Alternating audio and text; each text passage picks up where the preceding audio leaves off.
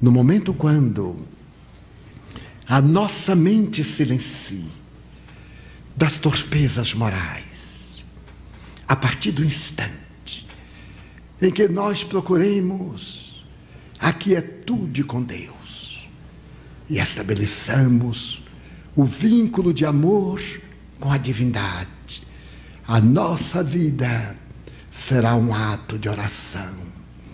Então, os tormentos de fora não nos perturbarão.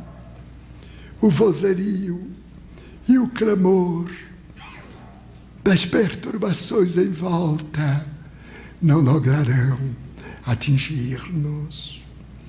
Chegamos a um momento de desaires e de angústias por imprevidência. Nada obstante saibamos das recomendações do Mestre, ainda preferimos o tumulto. Há uma necessidade imperiosa, meus filhos, de nos aquietarmos para que o Senhor possa falar no ádito dos nossos corações aquilo que pode servir-nos de diretriz para a segurança pessoal. Torna-se-nos indispensável a perfeita identificação com o Pai através da oração. Alguém tornou-se adversário infeliz da nossa existência. Oremos por ele, porque perdeu a direção de si mesmo. A calúnia foi atirada à nossa frente para embaraçar os nossos pés. Oremos, suplicando ao Senhor da vida que ilumine o caluniador e dê-nos resistência para superar a circunstância desagradável. A traição cavou um abismo e nos empurra com o sorriso dos indiferentes.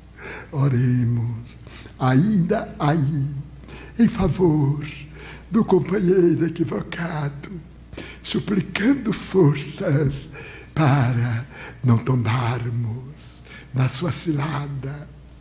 Orar é abrir a alma para Deus, esvaziando-a das paixões, dos limites, das fixações negativas, para que Deus preencha esse espaço com plenitude.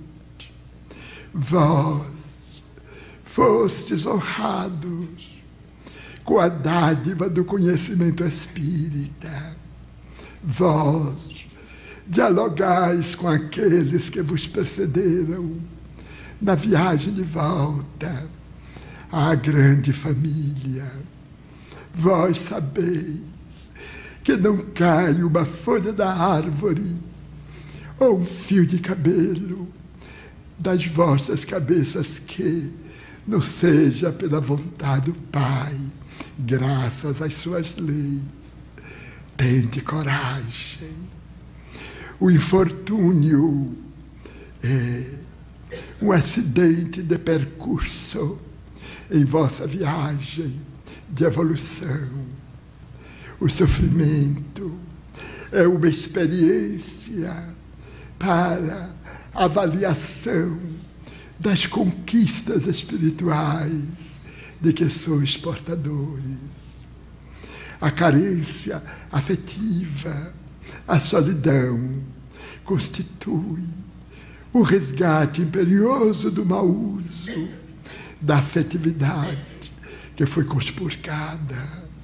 Em qualquer situação, tendes a claridade da lei de causa e efeito para entenderdes, mas dispondes da oração para, em comunhão com Deus, superardes os impedimentos e as dificuldades. Não vos desespereis, nunca estareis a sós. Podereis isolar-vos, mas o Pai não vos deixará sem a sua presença. Podereis fugir do suave convívio, mas Ele, através das imarcessíveis leis, espera-vos um pouco adiante.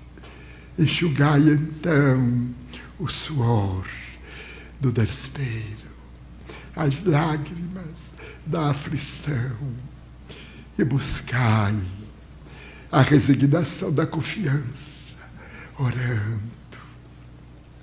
Porque através da oração atingireis a meta que buscais, a paz interior que dele te manda. São momentos cruciais. Mesmo os escolhidos correm perigo neste momento da grande seleção.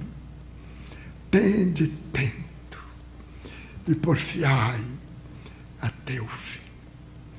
Não vos considereis exitosos antes de encerrada a experiência carnal. Muitas vezes uma viagem não conclui, porque na etapa final há um abismo sem ponte. Esperai, portanto, pela glorificação depois da mortificação. Que o Senhor de bênçãos nos abençoe e que a sua paz siga conosco e leve a todos vós aos vossos lares em clima de harmonia. São os votos do servidor humílimo e paternal de sempre, Bezerra. Muita paz, meus filhos.